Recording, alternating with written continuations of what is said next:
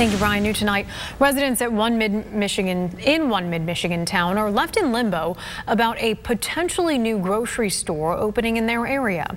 The store was originally scheduled to open a few months ago, but people wonder whether it will ever open.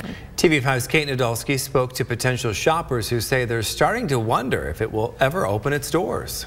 I'm really hoping that it opens up soon. Jim's Market in Hemlock is the talk of the town. It sits right here in this plaza. The sign even lit up, but it's not open yet, and some residents worry it never will. And we don't even know if it's even going to open. I thought it was going to open a long time ago. A few years ago, this was Rick's Food Center, but they closed in 2017, leaving Hemlock without a community grocery store. It was devastating, having to drive all that way to go to Myers or anything, spending extra on gas. But earlier this spring, local businessman Jim McColgan announced he would be opening Jim's Market. McColgan, you may remember, was the man behind Hamity Complete Food Centers in Flint, which closed last year after just 3 months in business. Jim's Market was expected to be open sometime in the summer, but now with Thanksgiving approaching, residents are growing pessimistic. It was supposed to open up in June.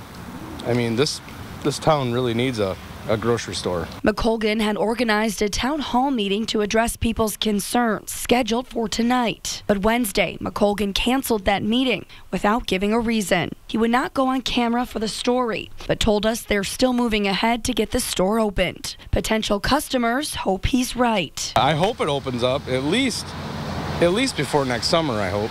We did reach out to Richland Township Supervisor Brian Frederick. He tells us he's also frustrated, but still hoping that the store will open.